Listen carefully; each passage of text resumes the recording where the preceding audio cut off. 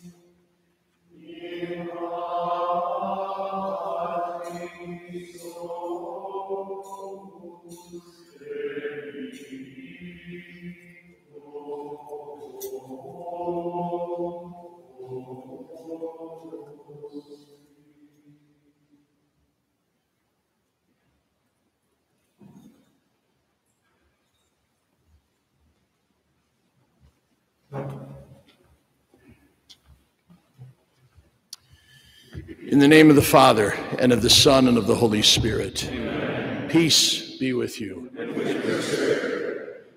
We acknowledge that every holy sacrifice of the Mass is the greatest act of praise that we can offer, but this afternoon's has a special fervor, does it not?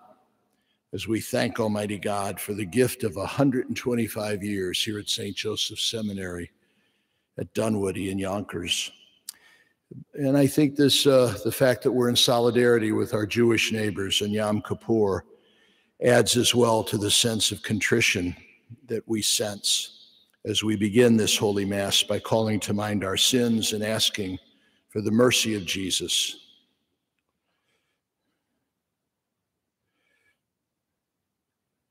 I confess to Almighty God and to you, my brothers and sisters, that I have greatly sinned in my thoughts and in my words, in what I've done and what I failed to do, through my fault, through my most grievous fault.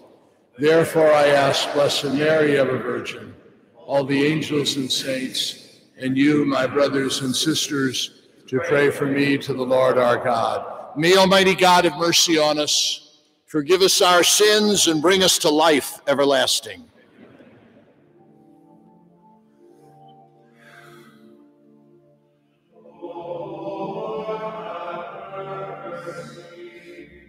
Lord, have mercy.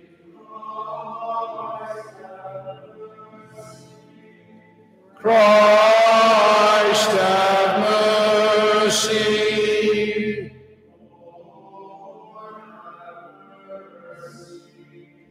Lord, have mercy.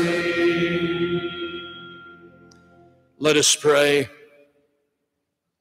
O God, who in your inexpressible providence were pleased to choose St. Joseph as spouse of the most holy mother of your Son, grant, we pray, that we who revere him as our protector here on earth may be worthy of his heavenly intercession through our Lord Jesus Christ, your Son, who lives and reigns with you in the unity of the Holy Spirit, one God, forever and ever. Amen. Thanks, Chris. Who's preaching?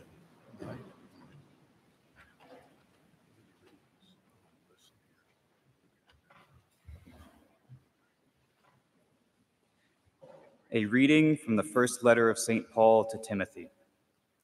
Beloved, let no one have contempt for your youth, but set an example for those who believe in speech, conduct, love, faith, and purity.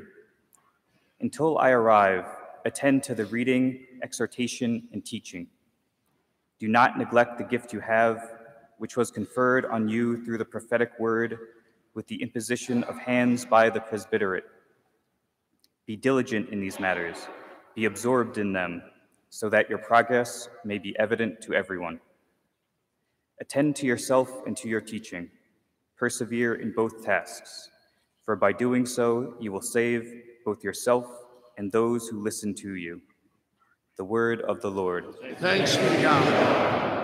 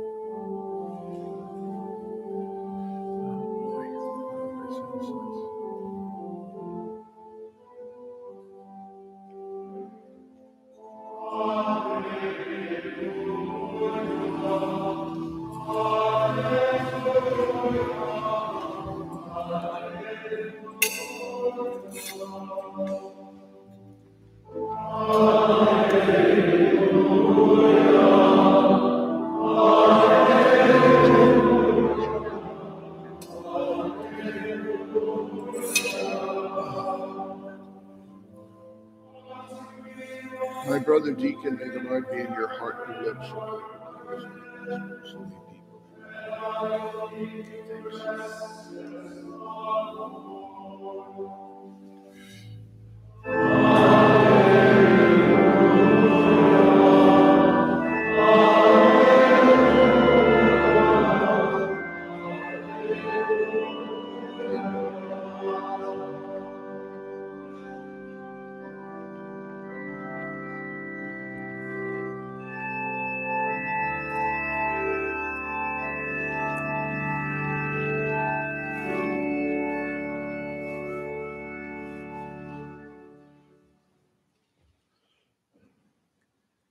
The Lord be with you. And with your spirit. A reading from the Holy Gospel according to Luke.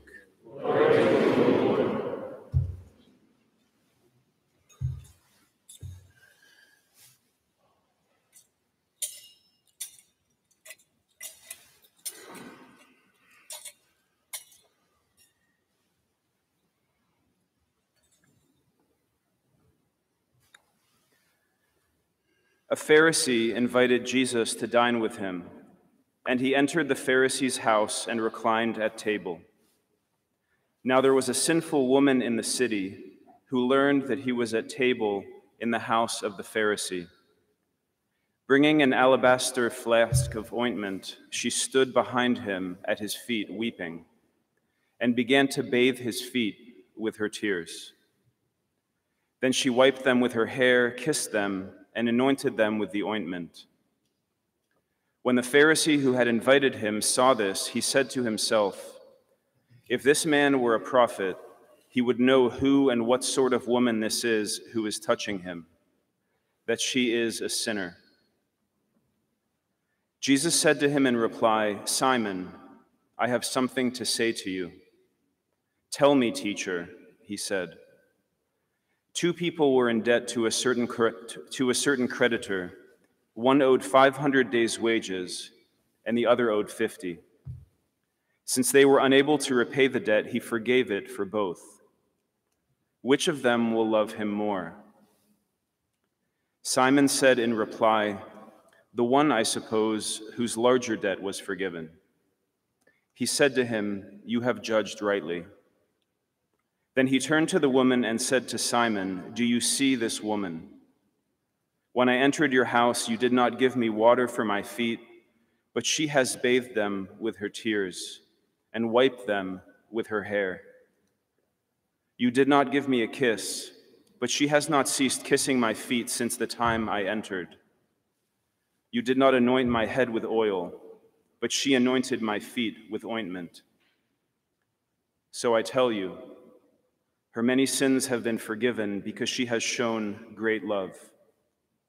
But the one to whom little is forgiven loves little." He said to her, "Your sins are forgiven." The others at table said to themselves, "Who is this who even forgives sins?" But he said to the woman, "Your faith has saved you. Go in peace." The Gospel of the Lord. Praise to you, Lord Jesus Christ.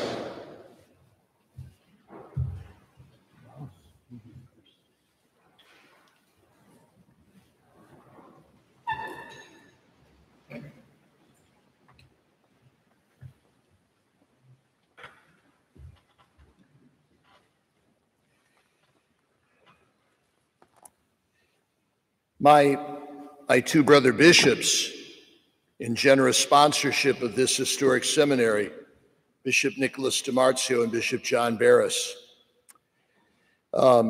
Bishop Massa, our rector, and your sterling faculty and staff, Bishop Walsh, former rector, Bishop Whalen and Bishop Calachico, Bishop Byrne and Bishop O'Hara, so many grateful and proud alumni, brother priests, our current seminarians, dear families and benefactors and board and friends and neighbors, do we not make our own this joyful afternoon the chant of the psalmist, this Jubilee Mass? How great are the works of the Lord. We acknowledge as we commence this Jubilee year, we acknowledge that this is indeed his work. His work. As for 125 years, this has been a house where his Holy Spirit reigns, where his sons have been formed to confess, mihi vivere Christus est. In looking for a charter guiding this seminary's mission, we could hardly do better than Paul's first letter to Timothy, as proclaimed in this afternoon's Liturgy of the Word. Bishop Massa, as I meditated on that epistle, I wondered why we spend so much energy on mission statements and charters and ratio fundamentalis and PPFs.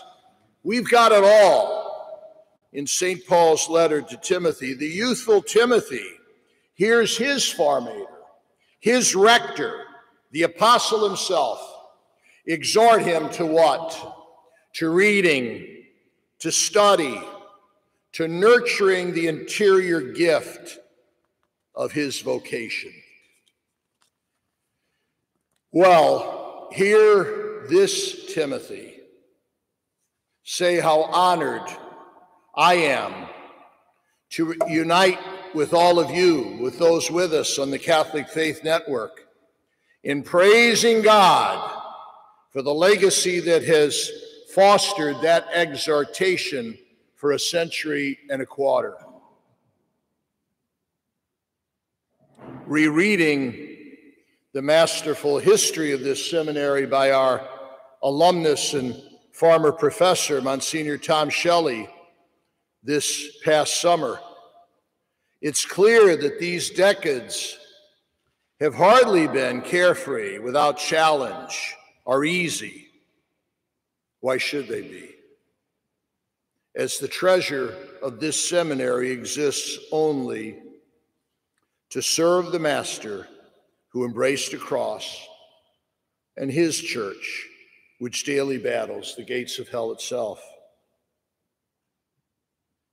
Among the many noble and inspirational motives that drove my predecessor, Michael Augustine Corrigan, to complete the project here on Valentine Hill, the project we this afternoon salute, has to be in his choice of a patron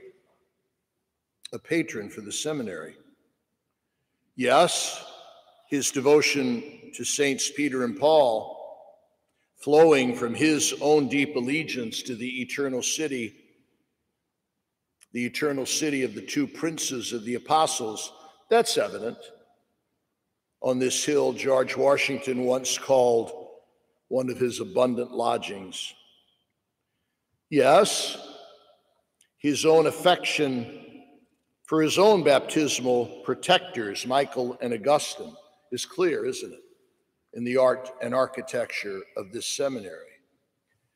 But it was not to them, but to the foster father of the Redeemer, chosen as our patron saint. And the logic is so enlightening, isn't it?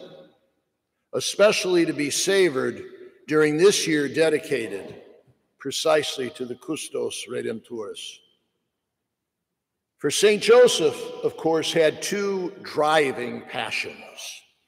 One, to obey God's designs, and two, to love Jesus and Mary as the passion of his life. Like St. Joseph, here have come young men, believers, Christians, disciples, committed Catholics. Here they've come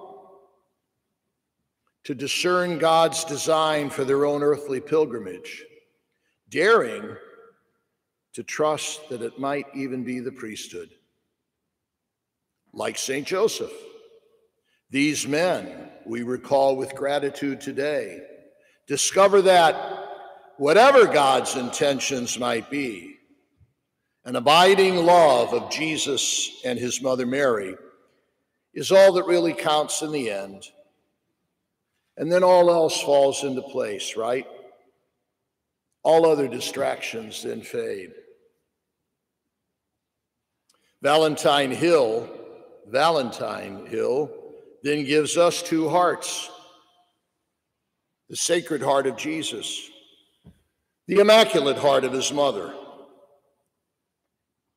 Those two hearts beat at the very core of all reality. Those two hearts beat in loving rhythm here at this 125-year-old seminary, dedicated to the chaste spouse of the Blessed Virgin Mary and the foster father of the Savior of the world. It's no wonder we have so much to celebrate this Jubilee year.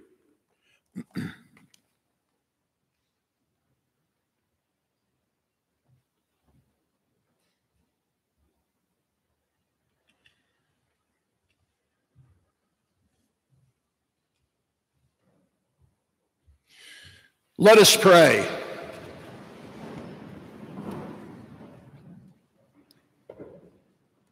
For the Holy Church of God, that the Lord may graciously watch over her and care for her, we pray to the Lord.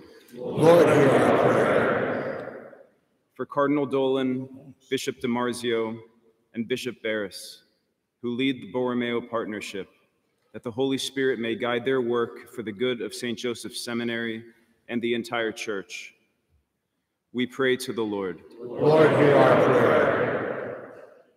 For all gathered here today, students, faculty, staff, families, friends, and seminary benefactors, on the occasion of the 125th anniversary of St. Joseph's Seminary, that the Lord may bestow his abundant blessings upon us, we pray to the Lord. Lord, hear our prayer. For our seminary community, that the Lord may pour out upon us the gifts of his Spirit as we begin this new year of formation and study, we pray to the Lord. Lord, hear our prayer. For all those burdened by illness, especially for Monsignor Curran, that the Lord may place his healing hand upon them, we pray to the Lord. Lord, hear our prayer. For all the faithfully departed alumni, faculty, staff, and benefactors of this seminary, especially Father Kevin O'Reilly and Father Joseph Katersky, and for all priests who died on this date, especially Father Joseph Marr, Father Edward Summers, Father John McAvoy, Monsignor Thomas Carroll, Father John Sorrento, Monsignor John Curran, and Monsignor Thomas McNulty. May they come to enjoy the rich blessings of eternal life. We pray to the Lord. Lord, we seek the unfailing intercession of Mary, our mother, and of St. Joseph, her spouse, as we make these and all of our prayers through Christ our Lord. Amen. Thanks.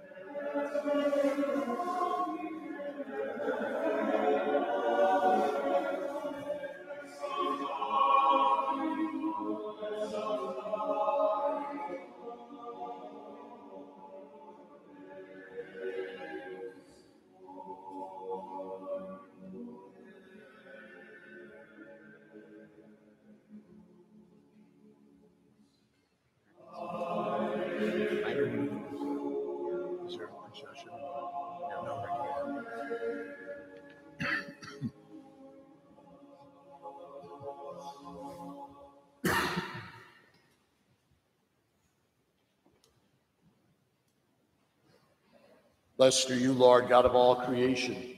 For through your goodness we have received the bread we offer you, fruit of the earth, and work of human hands. It will become for us the bread of life.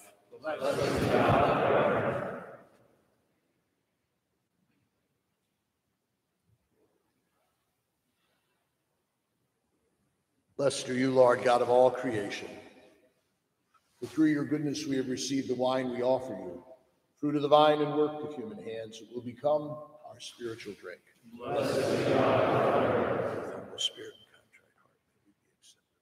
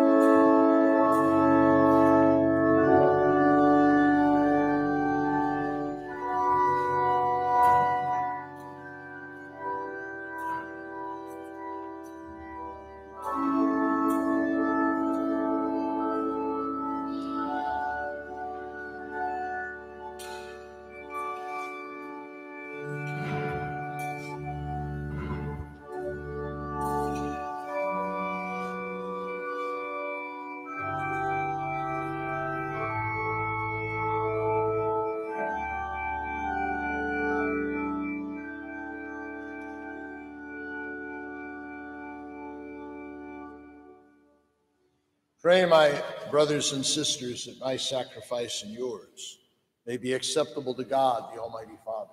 May the Lord accept the sacrifice in your hands, the praise and glory of his name, for our good and the good of all the Holy Church.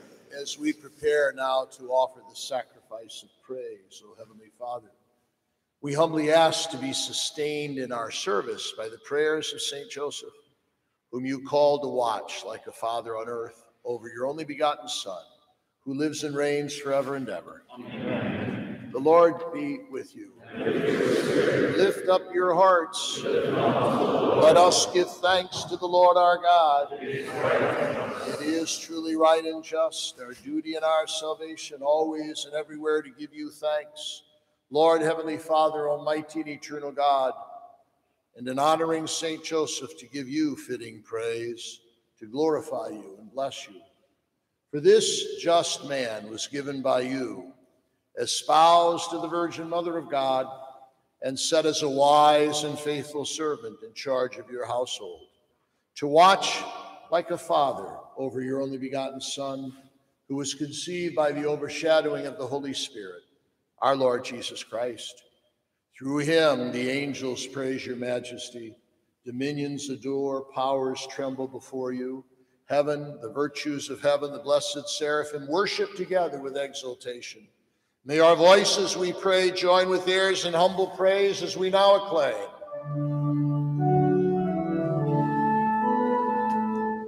Holy, holy, holy,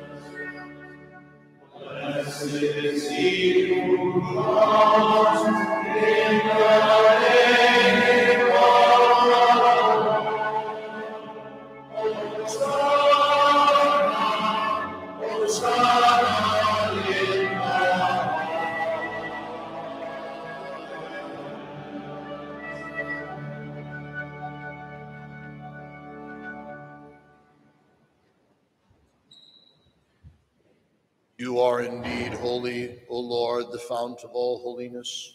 Make holy, therefore, these gifts, we pray, by sending down your Spirit upon them like the dewfall, so that they may become for us the body and blood of our Lord Jesus Christ.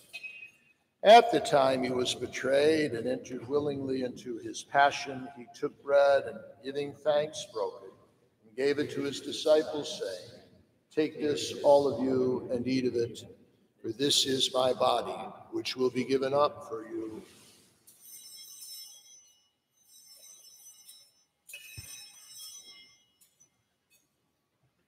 In a similar way, when supper was ended, he took the chalice, and once more giving thanks, he gave it to his disciples, saying, "Take this, all of you, and drink from it. For this is the chalice of my blood, the blood of the new and eternal covenant, which will be poured out for you and for many for the forgiveness of sins. Do this in memory of me."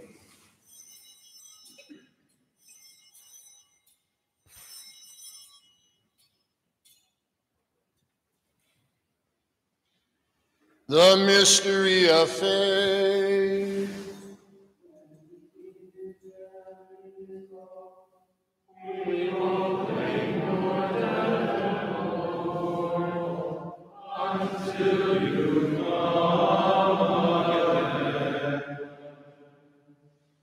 Therefore, as we celebrate the memorial of his death and resurrection, we offer you, Lord, the bread of life and the chalice of salvation, giving thanks that you've held us worthy to be in your presence and minister to you. Humbly we pray that, partaking of the body and blood of Christ, we may be gathered into one by the Holy Spirit. Remember, Lord, your church spread throughout the world. Bring her the fullness of charity, together with Francis, our Pope, Timothy, our Bishop, and all the clergy. Remember also our brothers and sisters who have fallen asleep in the hope of the resurrection, and all who died in your mercy. Welcome them into the light of your face. Have mercy on us all, we pray, that with the Blessed Virgin Mary, Mother of God, with blessed Joseph, her spouse, with the blessed apostles and all the saints who have pleased you throughout the ages, we may merit to be co-heirs to eternal life, and may praise and glorify you through your Son, Jesus Christ. Through him and with him and in him, O God, Almighty Father, in the unity of the Holy Spirit, all glory and honor is yours, forever and ever.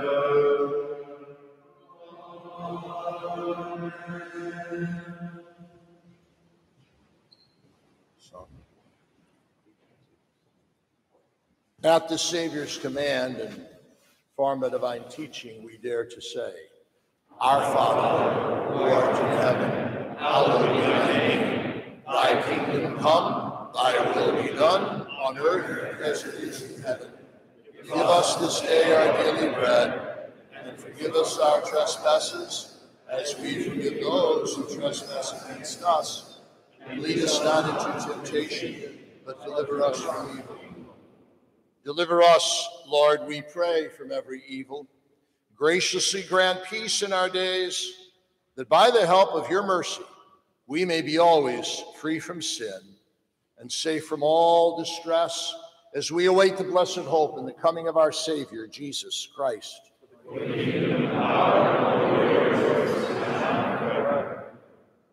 Lord Jesus Christ, who said to your apostles, Peace I leave you, my peace I give you.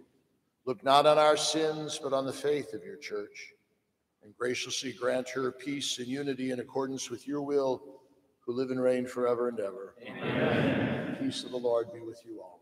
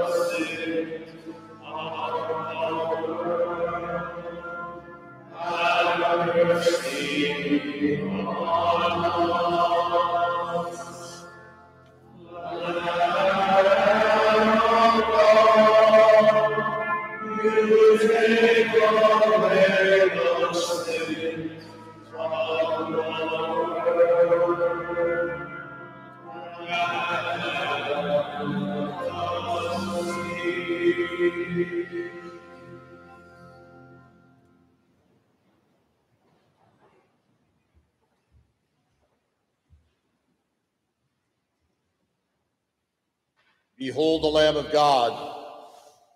Behold him who takes away the sins of the world. Blessed are those called to the supper of the Lamb.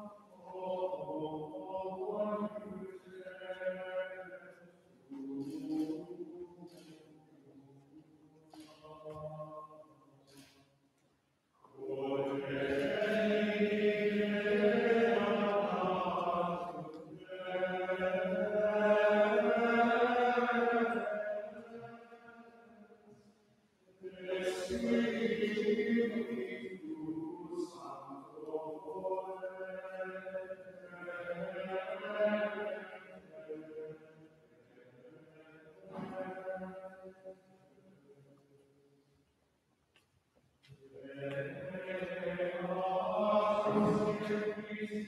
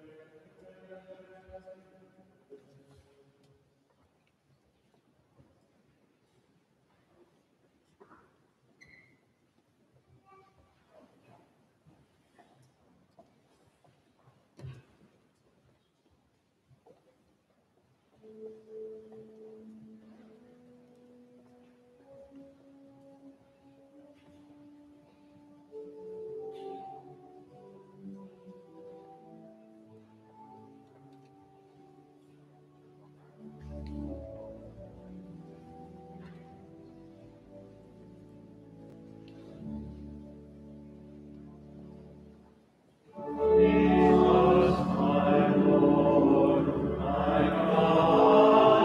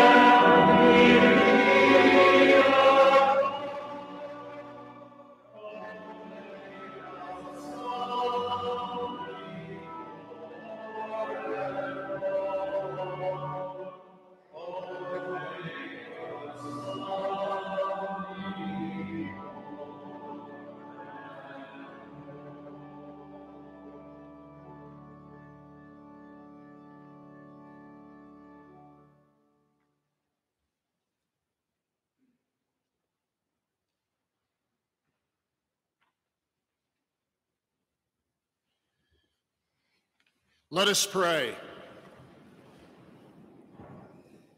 Restored by these life-giving sacraments, O Lord, may we live for you, always in justice and holiness, helped by the example of our patron, St. Joseph, who in carrying out your great mysteries served you as a man just and obedient through Christ our Lord. Amen. Bishop Massa?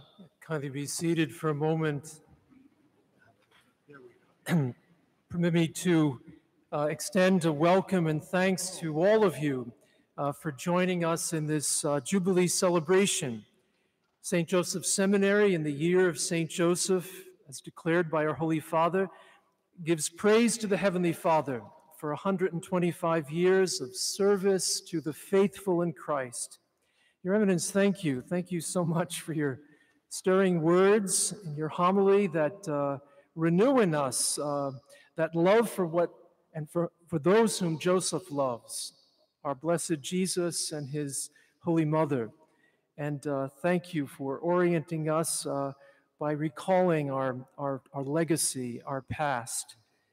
And I, joined by your brother bishops, Bishop DiMarzio of Brooklyn and Bishop Barris of Rockville Center, and my brother auxiliary bishops from New York, and so many priests and deacons, many of whom are alumni, and others who have shared in the educational ministries of the seminary.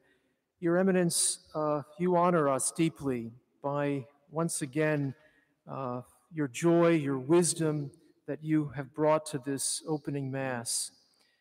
I extend the warm greetings of our faculty to civic leaders, representatives of our mayor, our fire commissioner, and representatives of the Yonkers Police Department. Welcome to you. And also our former rectors, Monsignor Bakari, Peter, hello, good to see you. It's rare that there's a Peter Bakari sighting, so I'm happy we captured it this evening.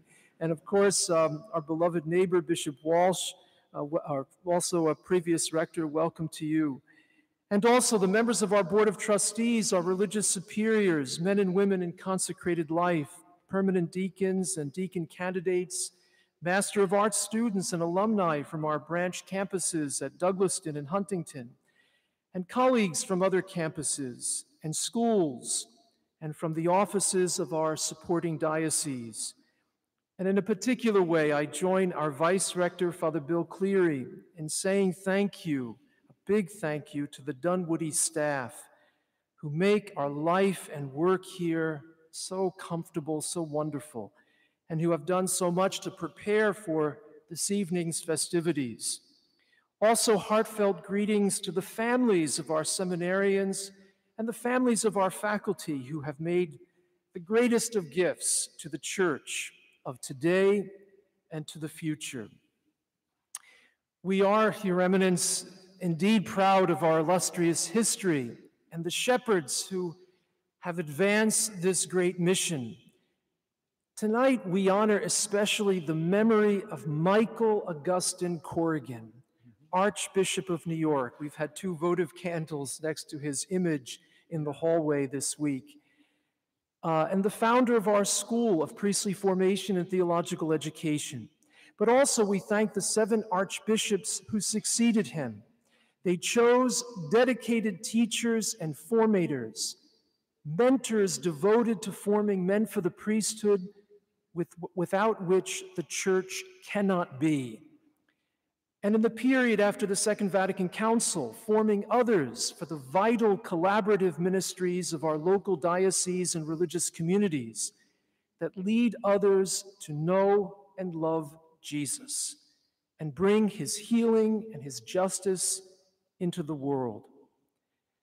For the dedication that took place 125 years ago this summer, the future Cardinal Farley took an Old Testament passage for his homily.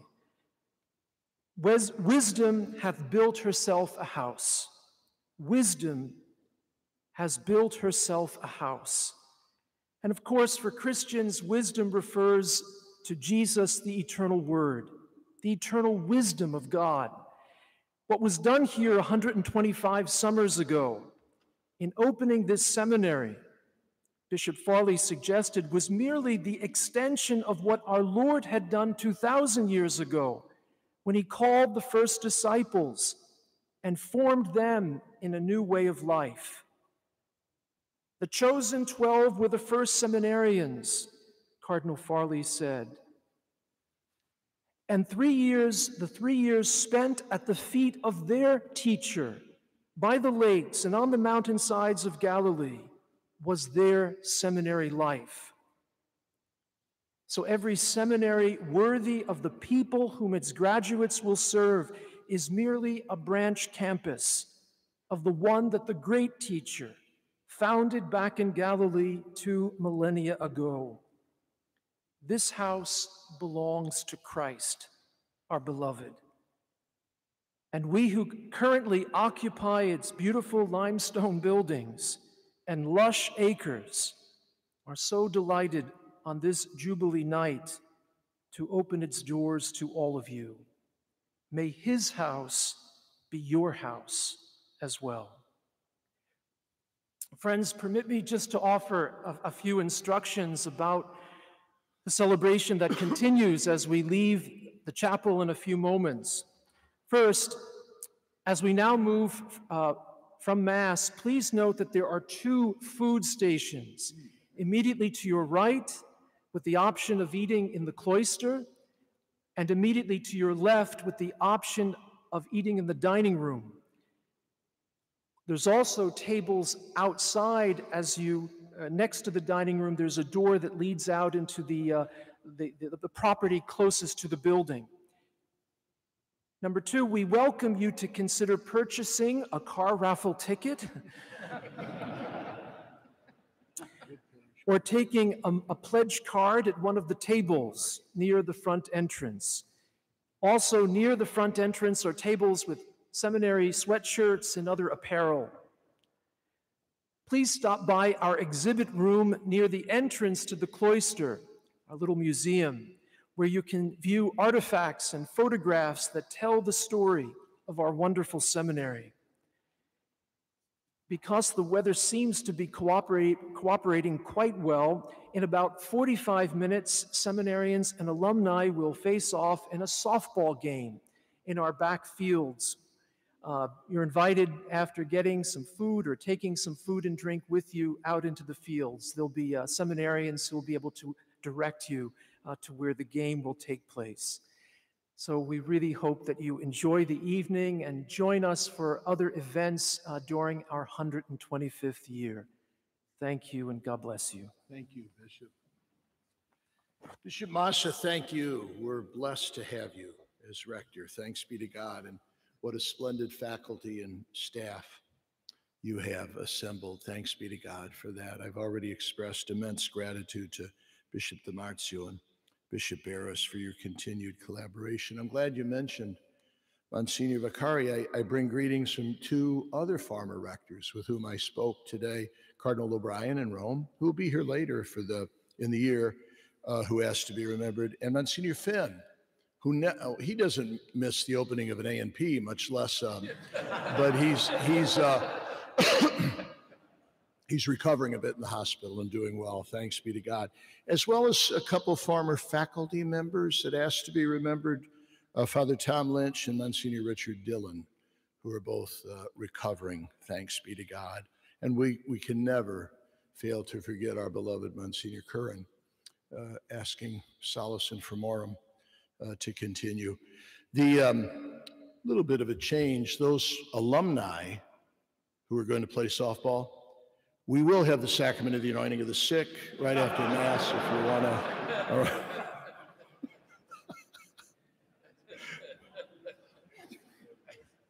The Lord be with you. Through the intercession of Mary, our mother, of St. Joseph, our spouse, of her spouse and our patron, may Almighty God bless you, the Father, the Son, and the Holy Spirit. Amen. Go in peace. Thanks be to God.